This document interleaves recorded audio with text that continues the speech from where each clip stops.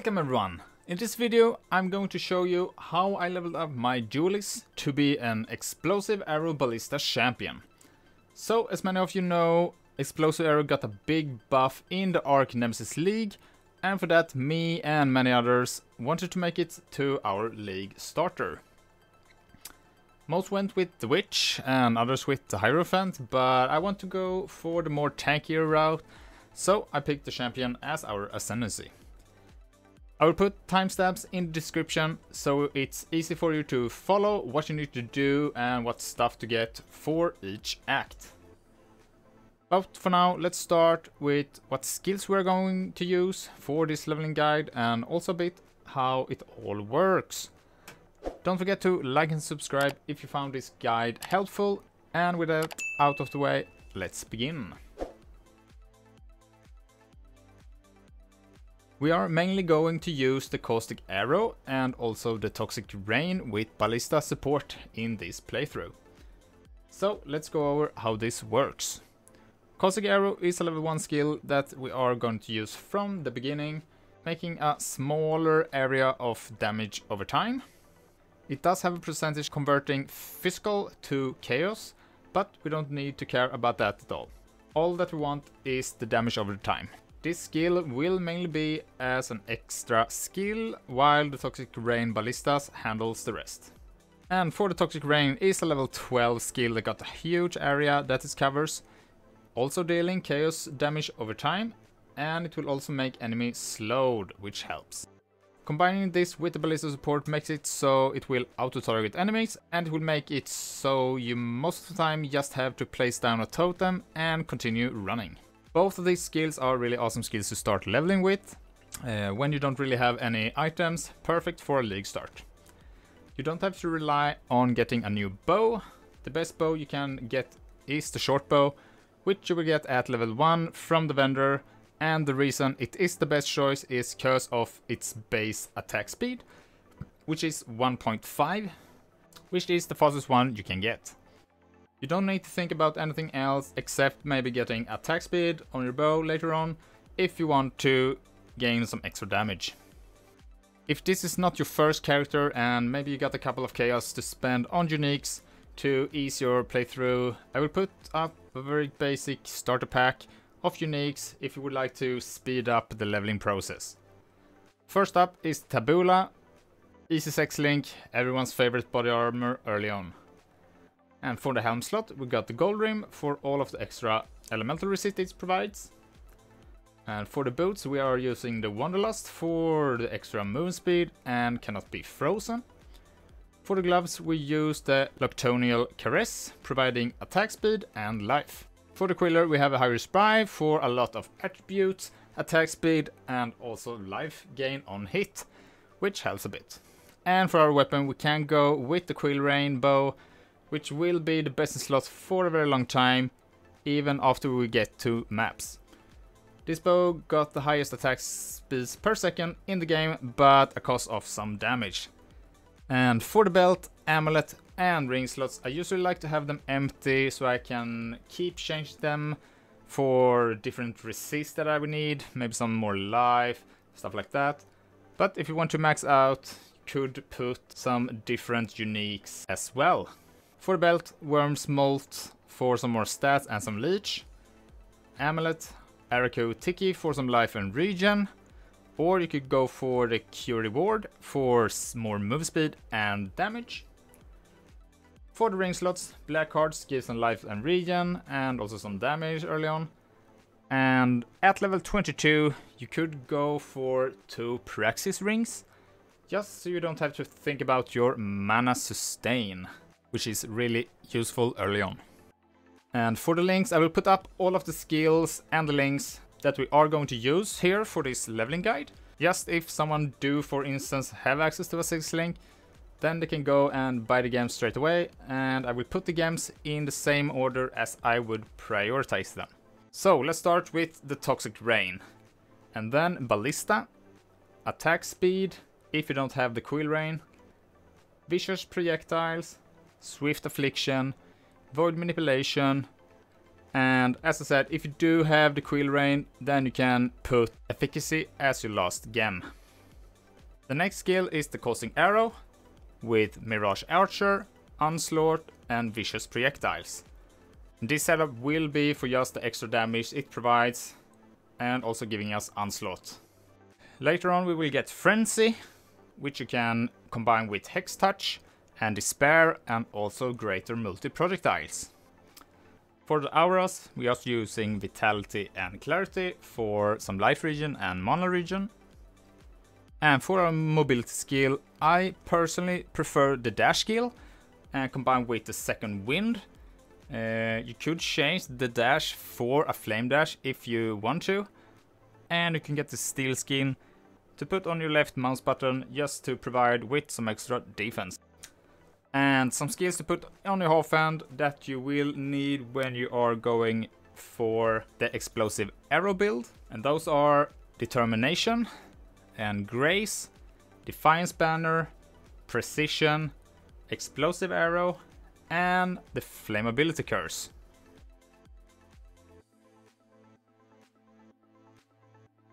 So, next let's go over how we are going to build our passive tree. I am going to show you all the way from level 1 to the point where we are going to transition into the Explosive Arrow Ballistas. You can easily jump back using timestamps if you would need to go back anytime during your playthrough to look up on where you need to go. Okay, let's start from the beginning. First, you should go something like this.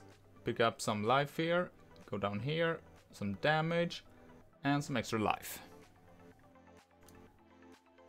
Next, we go and grab the damage nodes and also Master of Arena for some more life regen.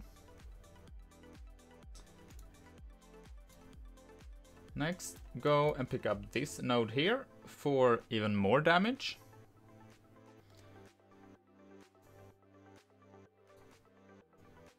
And once we've done that, move all the way down here through the life nodes and start picking up the totem nodes here.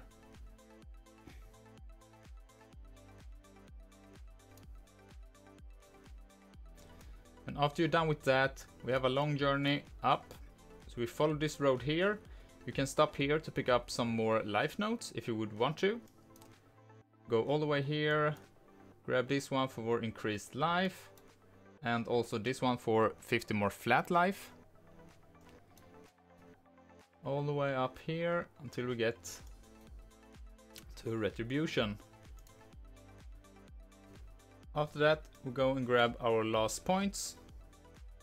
Go through the life wheel here and grab our Ancestral Bond.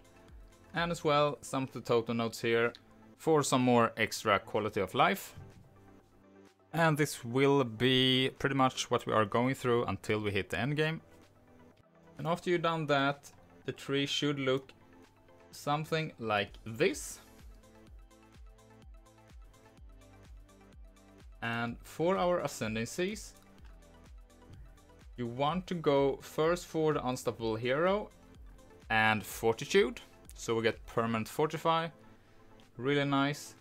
And after that, you go for Conqueror and also Worthy Foe. I will talk a little bit more about where and how you should go before you change over to the EA Ballistas later in the video.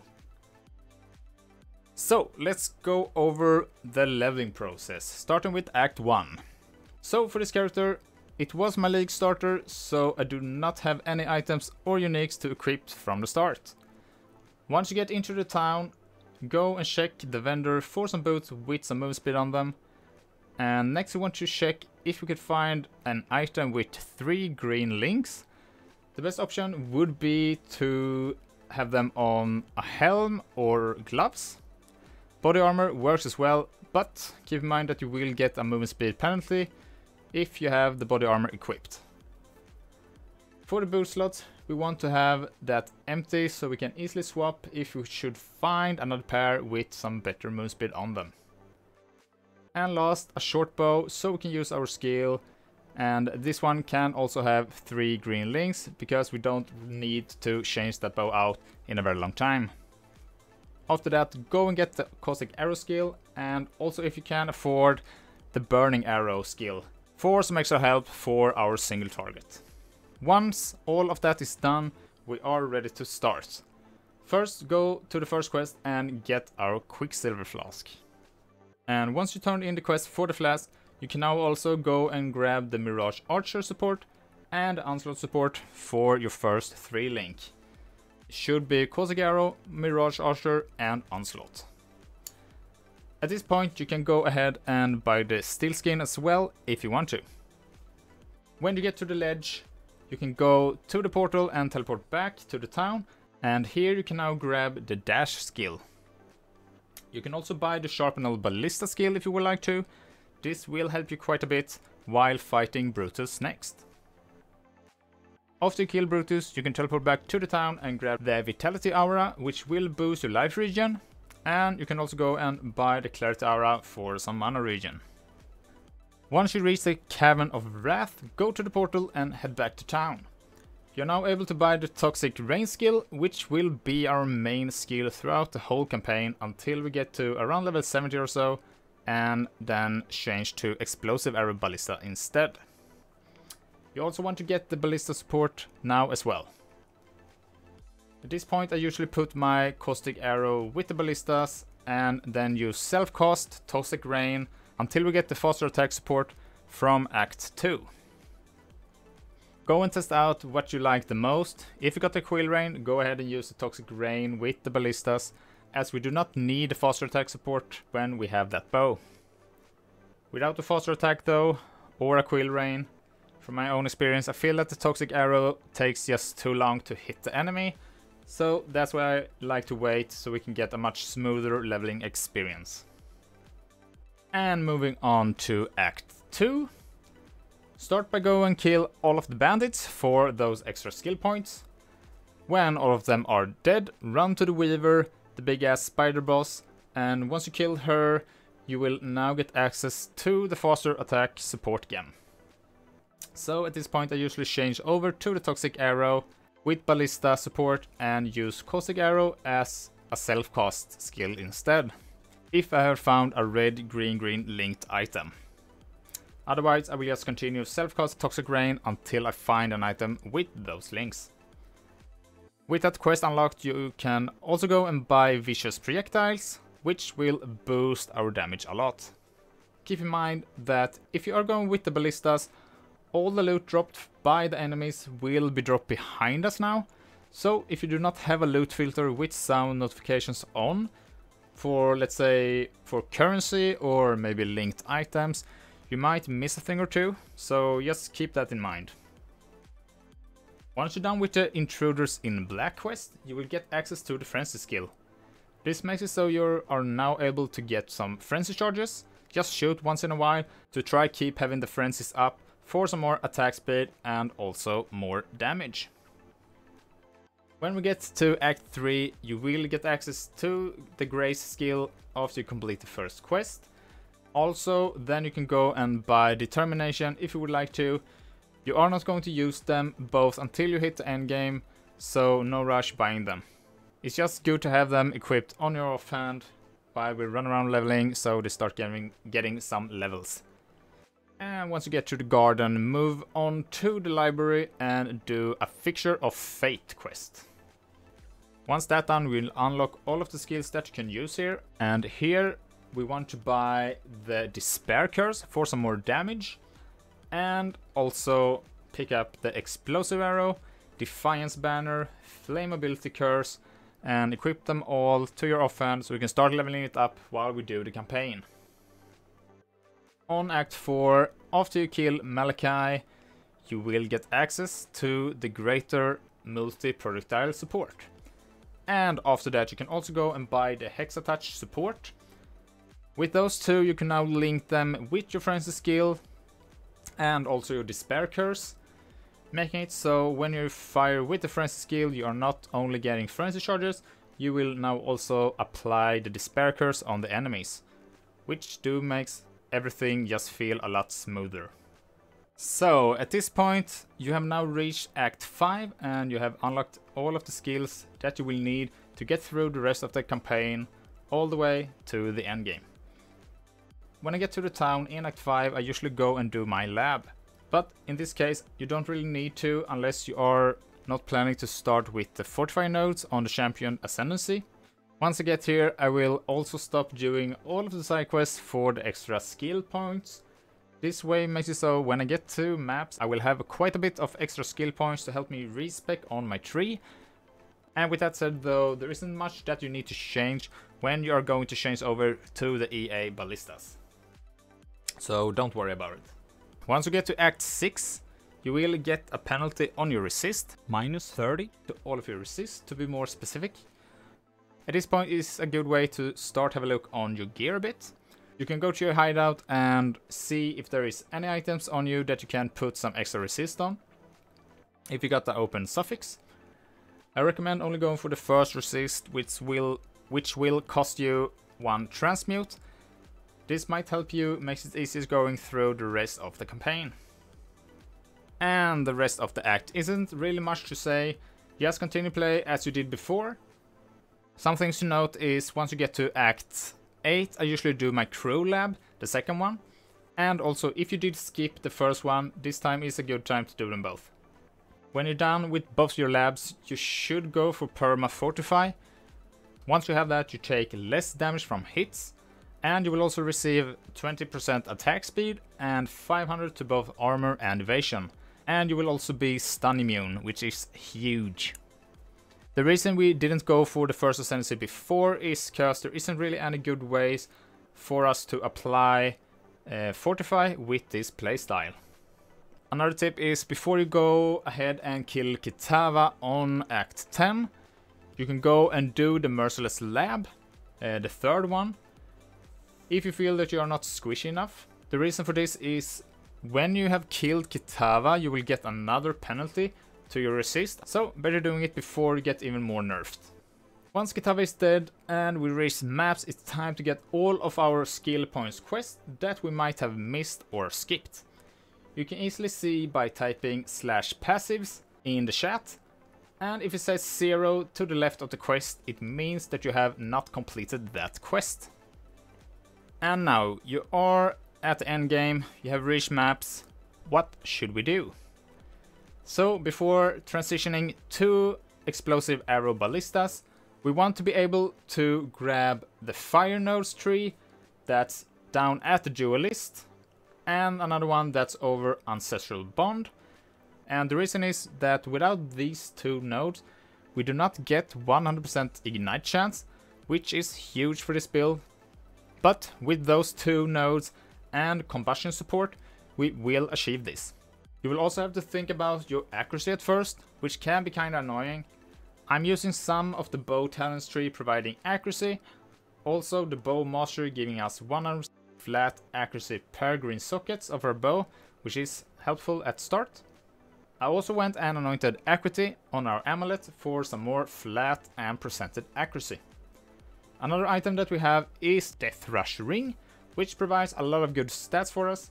It has chaos resist, accuracy, life, and we also gain the onslaught on kill. You won't need all of these things though to get to 100% hit chance, but the reason I have so much is because of the new keystone Precise Technique, which gives us more attack damage if the accuracy is higher than our life. The build got great clear and it's also very tanky, which is awesome for this league. We are using Vitality, Determination, Grace and also Defiance Banner, so we get a lot of defense from all of those auras, and we also have Precision for some extra accuracy. With our Ascendancy we also get Stun Immunity, so we cannot get stunned. We also get Permanent Fortify, which also reduce the damage from hits. And when we taunt enemies, they do less damage to us, and we do taunt all of the time with our third Ascendancy. So it's just a really nice tanky build and awesome with Explosive Arrow because it is really nutty this league and a very good boss killer skill. I am doing another guide though, talking more in depth of this build when I'm done with it, but for now I will put up POB in the description if you would just like to check it out as it is right now. Thanks for watching, and I hope you found this video helpful. If you did, don't forget to press that like button and consider subscribing to the channel. It do help out a lot. But with that said, I'll see you in the next one. Bye!